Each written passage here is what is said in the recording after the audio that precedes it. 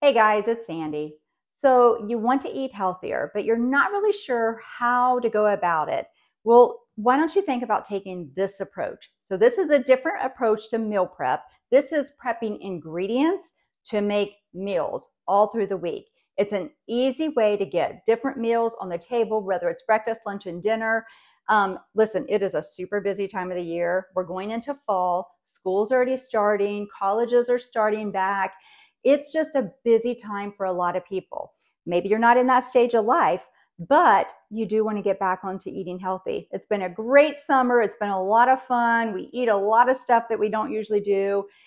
It's a good time of year to actually do this because it just puts you back onto a schedule again. It helps you eat healthier again. And this is super simple. I think you're really going to like this concept too, a way to go about meal prepping by just prepping ingredients. So I'm going to go through our fruits and vegetables, our proteins, because we need plenty of proteins, what you're going to have in the fridge for that, and then some good healthy carbs also. You're going to hit all the nutrition that you need, and you're going to love it because it's going to be simple and it's going to taste good. Okay, let's get started. I've got the vegetables, washing, soaking in a baking soda and water just to get the pesticides off, anything yucky off. Just soak them for a few minutes. And then over here in the Instant Pot, I'm going to put potatoes. Now I know that potatoes scare a lot of people and they think, oh, we don't want those carbs, but potatoes are good for us. They have a lot of good vitamins in them.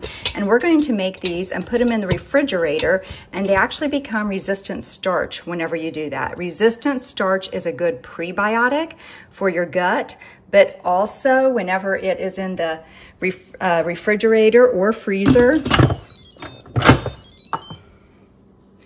and it becomes resistant starch, it does not spike your blood sugar whenever you eat it.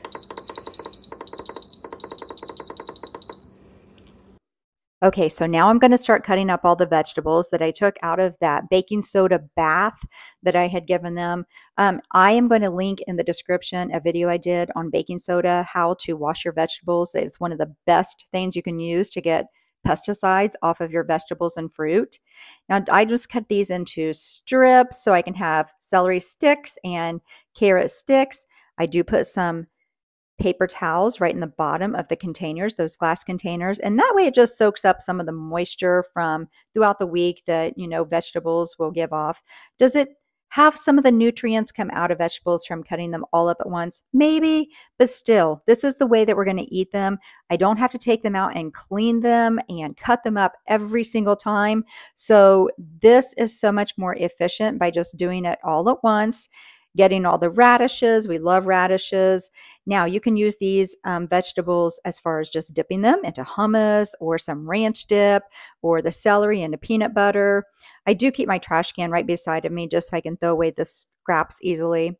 You can also use these vegetables throughout the week. You could put them on top of salads.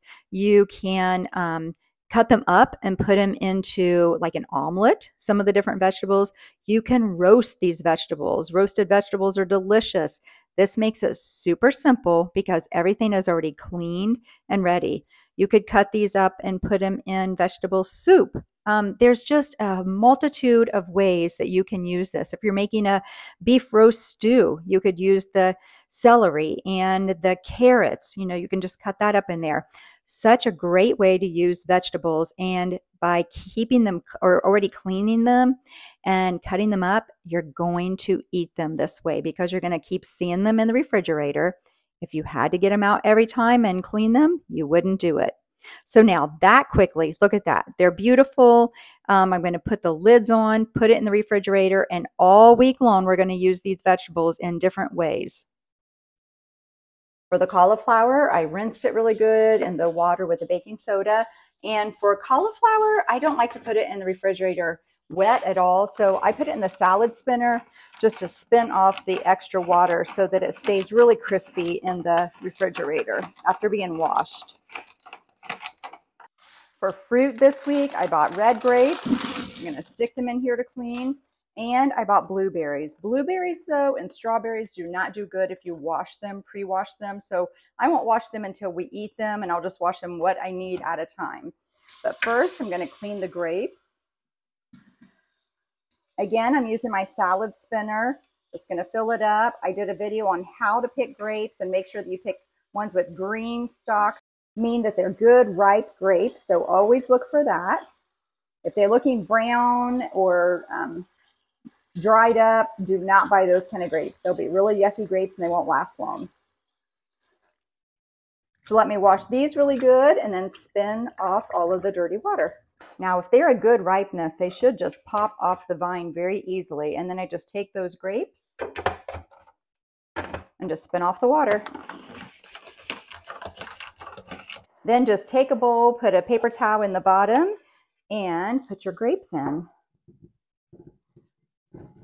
Now, I find whenever I just leave them in an open container in the refrigerator, we're way more apt to just grab them.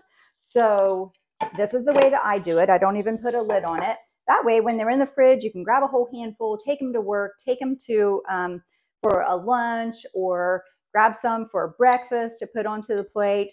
And also, while you're standing there just trying to figure out what you want to eat out of the refrigerator, if it's right in eyesight, you just grab them out and are popping in your mouth while you're looking in the fridge.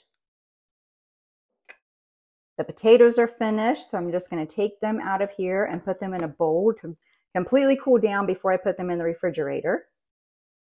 Okay, now I took eggs and put them into the Instant Pot. I'm just using the same water that was in there with the potatoes. It won't hurt it a bit. The eggs have a shell, so it won't change the flavor at all, the taste of it at all. And I like to use the pasture-raised eggs. I get these at Sam's Club, but definitely they have a beautiful kind of orange yolk, and that's what I'm looking for, not that yellow yolk of the white eggs.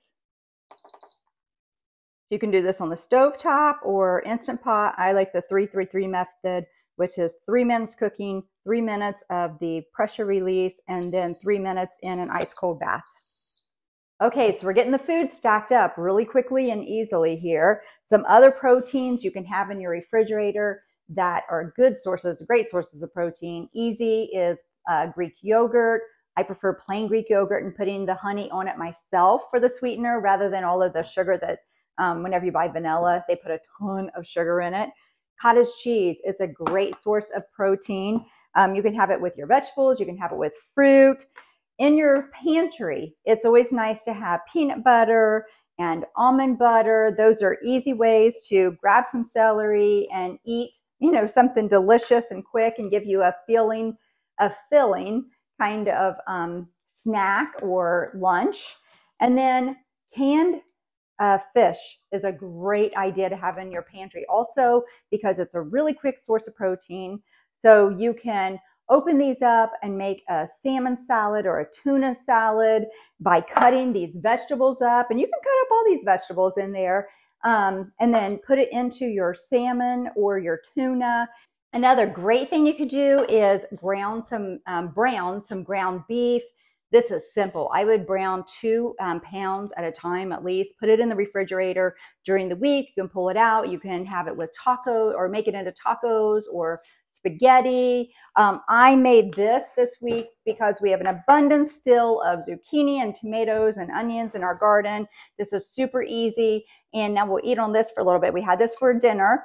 It's just browned ground beef along with some cut up sauteed zucchini, tomatoes, onions, a lot of different seasonings like some Italian seasoning and garlic powders and onion powders.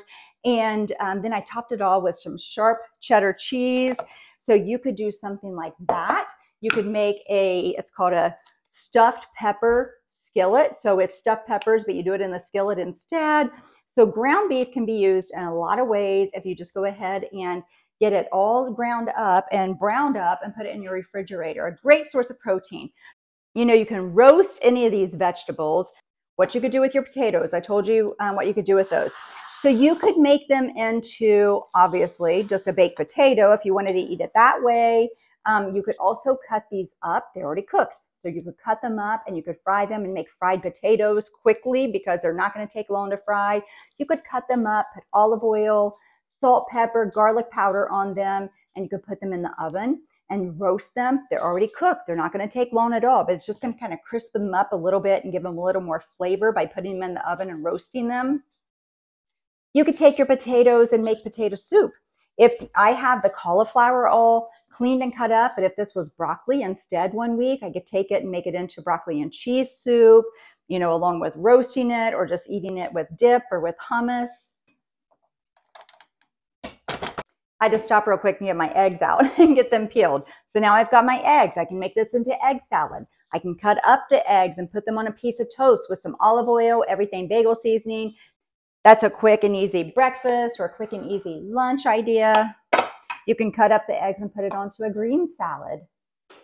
I love egg salad. I love to put egg salad on a piece of toasted bread. So that's something super easy. You can just grab it and eat a boiled egg because it's a great source of protein and it just will fill you up quickly and easily whenever you don't have much time.